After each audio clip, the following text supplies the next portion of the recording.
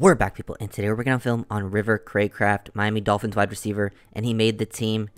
Very nice to see. I'm a big fan of his game. I always had a good gut feeling that he would make the team, even though they had like 7 bodies capable people. I feel like once I saw Cedric Wilson get like rework his contract, that Chosen was going to be the odd man out. Because I feel like the coaching staff just really loves Cracraft. His fit in the system's so nice, and he's just like that perfect guy to have as a depth wide receiver. He's super underrated, I think, in this offense. His ability to make plays at the catch point, as you'll see all throughout this video, his hands are very strong and just great situational field awareness. And something he always does in his route stem, like he can run good routes and like, set things up, vary his tempo, things like that. But in this offense, it's all about timing, and he wastes no time getting into his routes. He just gets there quickly, makes a sharp, efficient break at the cut right there, like at the top of his route. He makes very efficient cuts, and it's all about the timing. That's why he always says fit well with Tua. Like he played with Tua last year, and they always seem to be on the same page, and he makes tough catches. Here, catching the ball with his hands, dead in those feet, get the toe tap in, 2 feet in bounds. He's very good in those situations, has a very good feeling in that area. Just a fun player to watch, and I really like how he comes in, just rotates in, and then just does exactly his job and gets where he needs to be within the timing of the offense, because it's so important in McDaniel's system. And that's why when he usually is in the game, he's getting some catch where he ends up being open just by working within the scheme. This is a very good example of the whole timing thing within his route. You can see how he just burst off the line, doesn't slow down at all, wastes no time. And then he just does a great job of making those routes look vertical, because he doesn't, slow his tempo down at all. Even when he gets up to the top of his route stem, he just makes one hard, efficient cut. And you can see Skylar's releasing it before River even breaks, and he's getting to his route full speed. That's how important timing is in this offense. And look how it like affects the DB at the top of the route. Like he could, if he has a little more time, he can do a little more stuff, be a little more nuanced in his route stem, set up these DBs really well. But he knows he doesn't have the time. He just has to get to his spot right away. And that hard jab gets the DB to open up, creates that separation naturally, and then makes another nice catch. Very comfortable working near the sideline, like getting to this ball right here and not even having to toe tap. He catches it with his hands, very strong at the catch point, very natural, and he's still able to just be very smooth around the sideline. Didn't even have to do a toe tap in that situation, which is very impressive just from where he was aligned pre-snapped, like on the numbers. But yeah, just getting into that timing right there of the route stem and just being very strong at the catch point, as you'll see him making ridiculous catches all throughout the video. Here we get to see River working towards on the middle of the field on an in-breaking route, just little glance over the middle of the field. He makes a tough catch above the frame, which is nice to see. Working versus cover 3 here. It looks like he's going to get pressed. The guy bails out, so he just leans into him, uses that hand if he needs to create separation, but that DB sort of just gives him that inside track, so he just takes it.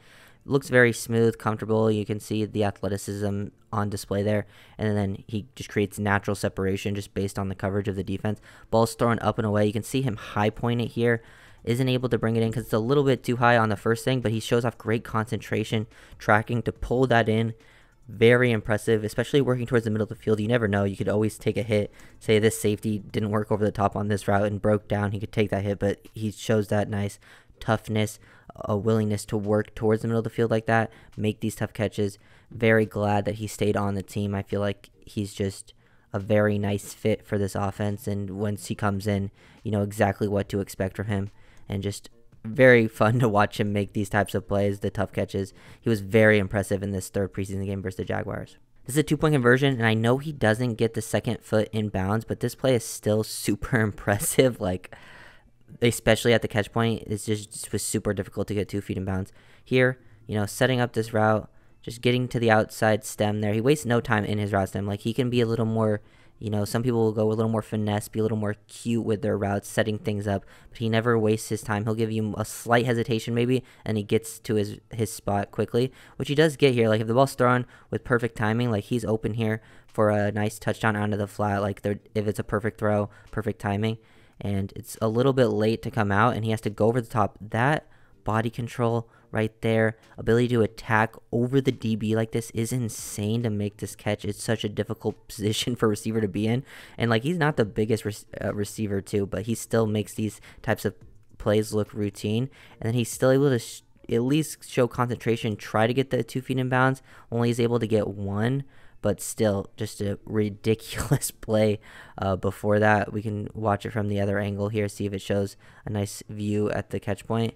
We can see him go over the top of this DB, basically moss him. Just would have been impressive. If he was able to get 2 feet in bounds, it would have been one of the most ridiculous plays I've ever seen. But just, you can see the potential of what he's able to do at the catch point with those types of plays.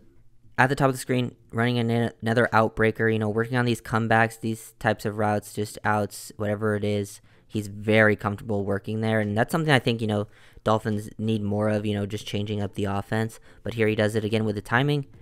Wastes no time getting into his route stem, just gets his release, gets to the outside track, leans into the DB, creates a little separation right at the top of his break, super efficient there, and then, sees the thrown away from him, work back away from the DB so he never has a chance, and then secure a nice little 7-8 yard gain.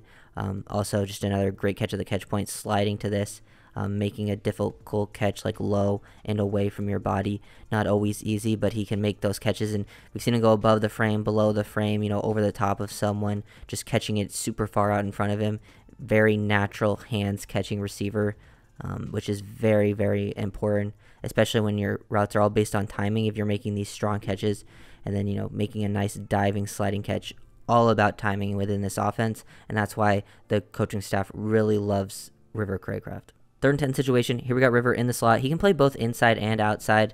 Nice little angled route where he attacks the outside leverage there off the rip to avoid the reroute underneath. Like, we can watch this. He avoids the reroute. This guy doesn't end up going for him, so he just gets back on his route path here, but he wants to widen this safety as well. That's why he's taking that outside leverage work here, and then takes this dig right in between these two defenders. Doesn't want to gain too much depth. Just get a little bit past the sticks. Pretty efficient there, and then catch the ball away from the frame again. This is amazing hand catching, especially when you're working towards the middle of the field. Like, you can take a hit here, and he does even take a hit, and he's still able to stay in his feet and pick up an extra few yards. That's amazing athleticism, and fearlessness to make this catch like this. Very reliable. Gotta have these types of guys on the roster. Might be the most reliable on the roster with his hands and things like that.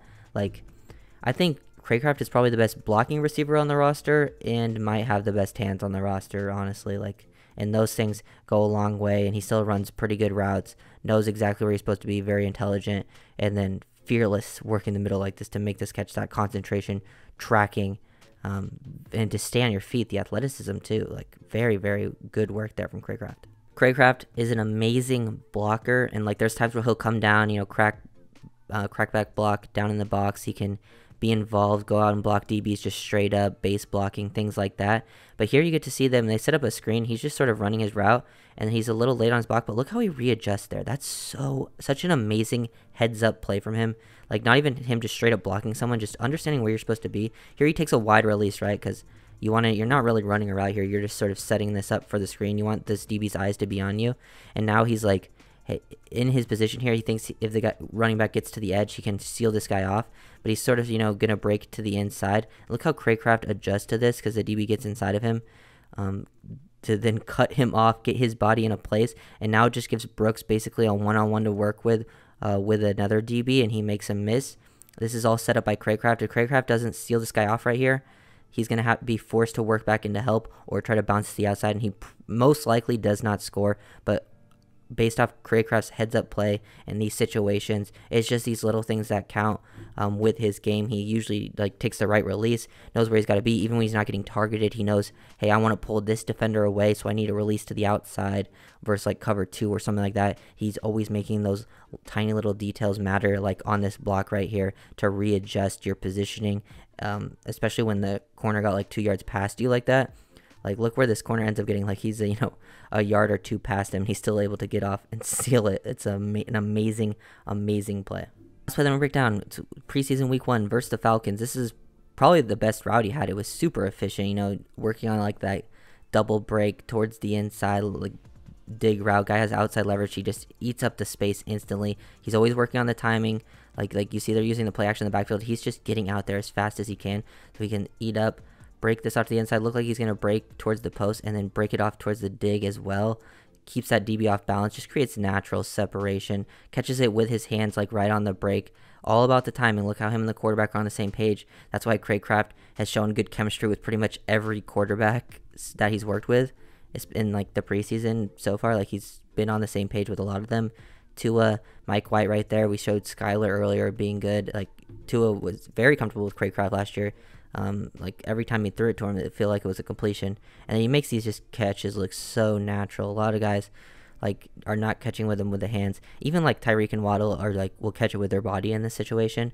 And Cracraft making it look easy as usual. And it was probably my favorite route from him, just like the most efficient he looked getting in and out of his breaks. It was super nice, like especially that second break towards the dig over the middle was super clean, especially because he wastes no time.